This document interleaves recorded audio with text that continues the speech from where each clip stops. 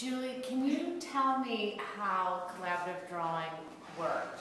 Here's all these drawings, but you know who worked on what. Can you describe the process? Totally. Yes, it was a very informal, it was every night, like every Wednesday night from February to March, between 12 and 20 of us met out of about 45 artists total. And it was a very informal get-together party. Everybody would bring beer and materials and drawings, unfinished drawings, and then we would all just work on each other's stuff. Very loose, very casual. So a lot of these drawings, like up to 10 people worked on them. And then sometimes only 2 or 3, depending on which one. Like I think on this one there's like 5 people. On this one there's like maybe 2 or 3 people. And then some of them are kind of amazing. Like, I think there's like 12 people who worked on this because they're all separate drawings that someone then collaged together. And then once it was collaged together, people drew on top of it and painted on top of it again. So, wow. Yeah, so lots of really interesting things happened. Allie Rex did all of these beautiful cutouts that you see. That's Allie. And her work is like that. She'll take, this is her piece, her solo piece here actually. So all the artists have solo pieces All the artists have solo pieces here as well. Oh, I saw her at the Green Point Open Studios. Yeah, definitely. And I saw her work for the first time at a mica show. Oh. It was a piece like this, but really large and had lots of different layers. And I loved it. She brought something really interesting to the whole process by doing a lot of collages. So, and then you have a few other things. So, are there any other drawings you'd like to say something about? I love this one. This is Eric Trosco took a bunch of Austin Thomas's drawings and cut them up and made this awesome collage.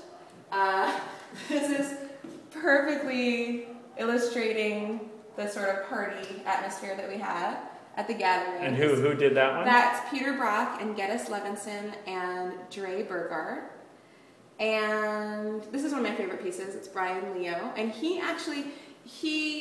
so this is a drawing by Emily Hochman. Mm-hmm. And then Brian added these square shapes and I think also painted it in.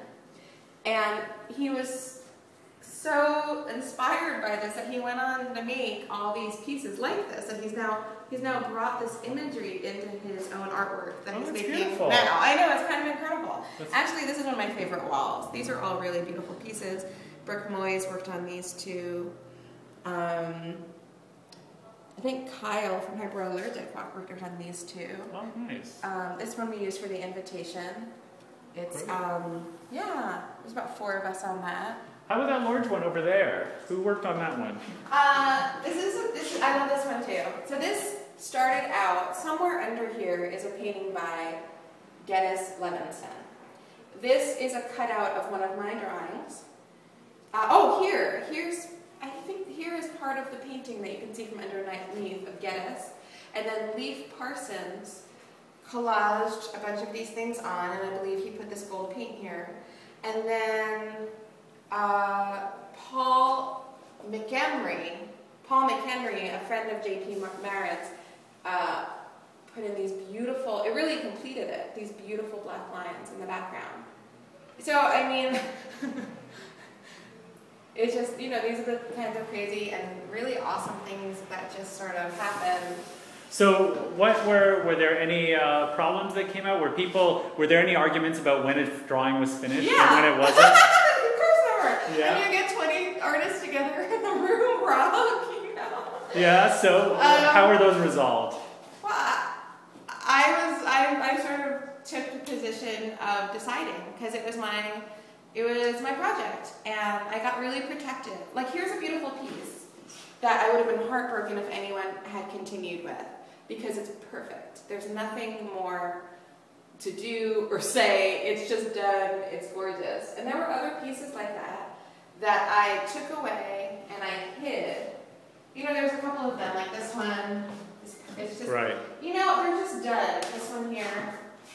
There's nothing more to do. Which one? Which was the This other? one, I love this one. This is Emily Rose and myself. And, you know, I try not to be, you know, I mean, obviously there's issues of, you have to, if you're organizing a situation, you have to have some control over the situation. I try not to impose my own aesthetic or sensibilities too much. But someone has to pull things off the fire before they get destroyed. And I will say this is a very small percentage of what we created, because sometimes things would get so dumped on with paint for hours and weeks upon weeks upon weeks that they would basically, they were destroyed. And that's what happens in your own process when you're painting. If you take a painting too far, you destroy it. So that happened.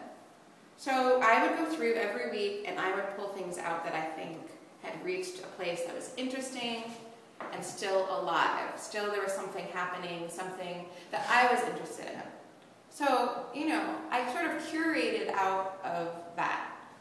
But what happened, I didn't have any control over what happened on the paper as it was happening. But I mean, someone does have to be responsible for editing it down and choosing. So I did that. Great. This one's a really fun one. Yeah. That's Who worked on that one? JP Marin did a lot of this collage. I believe he did an ink drawing under here. I painted a little bit on top, and then he went in with a lot of these objects. And I think Andrea Burgart too. This is one of her plastic beads pieces. But these collage pieces are JP. Great. Would you do it again? Yes, but I think I need some time to heal. Great. You know, it was a lot of time and energy. Great. Thanks.